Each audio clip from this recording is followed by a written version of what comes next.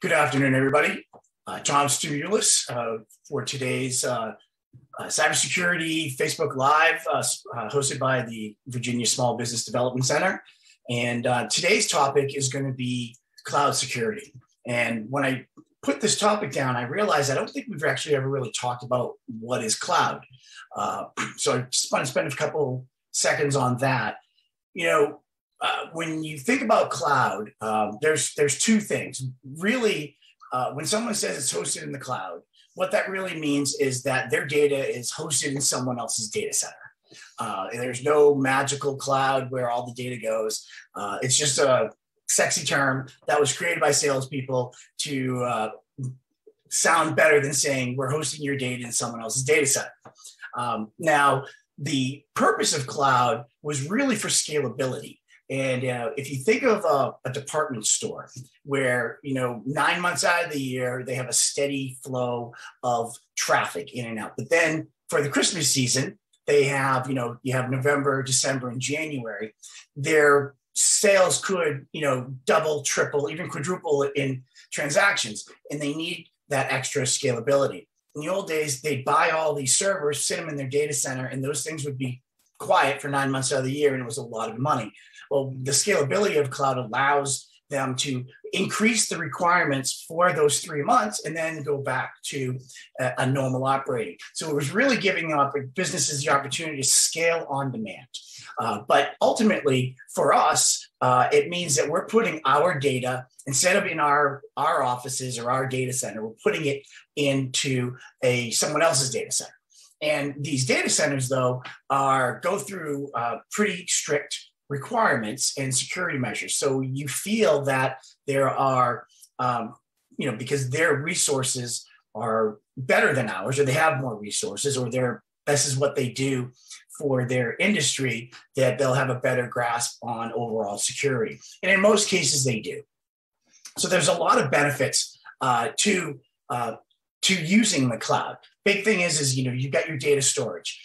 You pay for the amount of storage that you're using and only for that amount. And then you're paying for the ability to access it. So that gives you the flexibility where you can access your data from anywhere.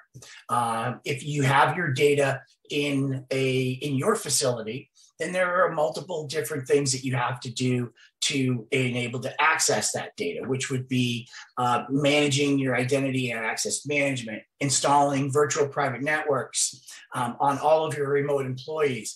And so when you have this in this public cloud, you have the ability to rely on the provider who will provide you the access, the storage, the ability to that. And overall, they provide you the security. A private cloud, which is basically what you would have if you had in your data center, or your data room for that matter, would be you'd be responsible for all of the ability for individuals to access that data. So for smaller companies that may not want to, or may not even have the resources to spend on that capital expense. And I'm not an accountant, but I will tell you that there is a big difference between capital expenditures and operating expenditures, or CapEx and OpEx. And if you talk to your accountant, I'm sure they'll tell you the same thing. There's depreciation, it impacts your profitability. So a lot of organizations prefer to spend that OpEx because it doesn't necessarily impact their profitability in the same manner as CapEx or capital expenditures are. So when you go and you purchase all these services, all that falls under, or these servers, those or equipment, that falls under capital expenditures, but cloud services fall under operating expenditures. So there are accounting benefits that you'd have to talk to your accountant or your bookkeeper to fully understand. But I know there are different ways that money is accounted for. So there's a benefit there, but also there are some risks. Security breaches. Lots and lots of very good companies that provide public cloud services have been breached. It's it happens to everybody. Especially the larger the organization, the more challenges that they have to protect that data. Also, you got to look at the monthly fees. Now, when you're a smaller company and you're paying out those monthly fees, there's a benefit to that because you don't have to purchase the equipment. But at some point, depending on how you grow, there's always that time that you need to sit down when you're doing your planning. Is it time for us to invest in our own equipment?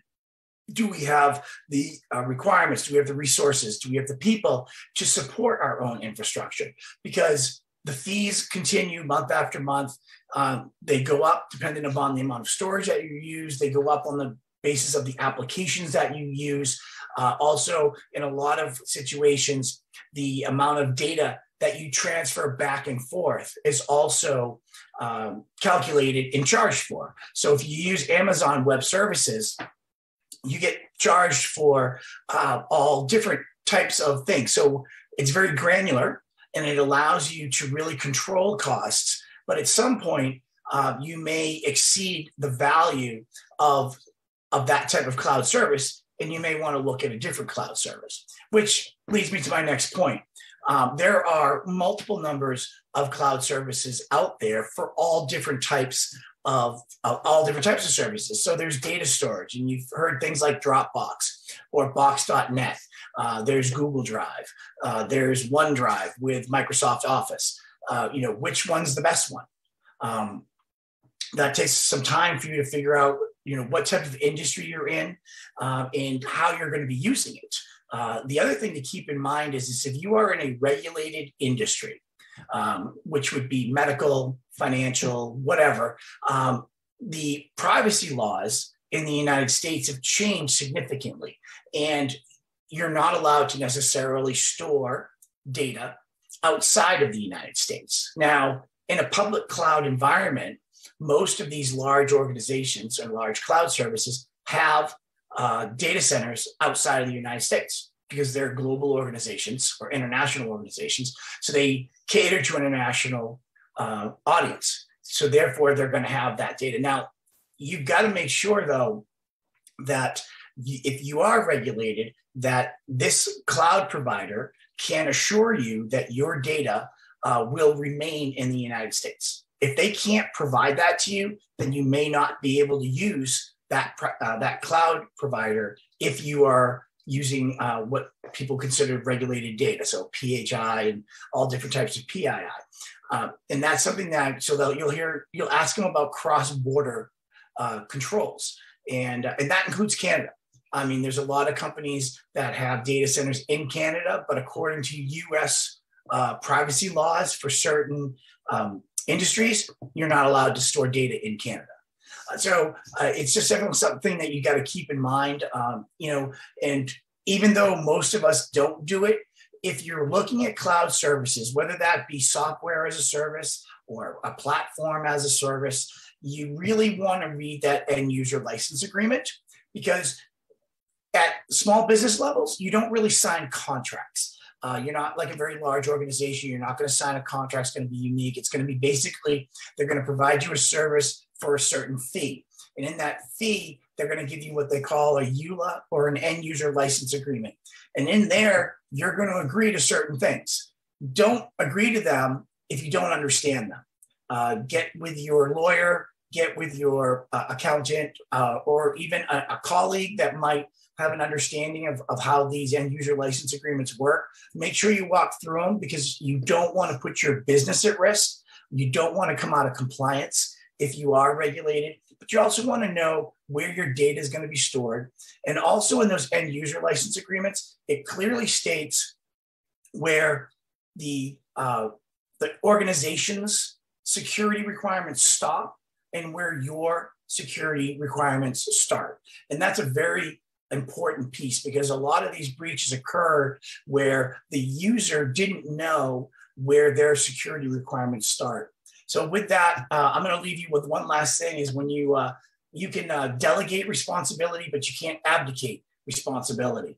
So when you're thinking about that, when you're getting into the cloud or dealing with the cloud, try to remember that, because ultimately the data belongs to you, and the responsibility of protecting that data relies on you and your staff as well. So that's it for today, everybody. Have a great Tuesday, and we'll see you next week.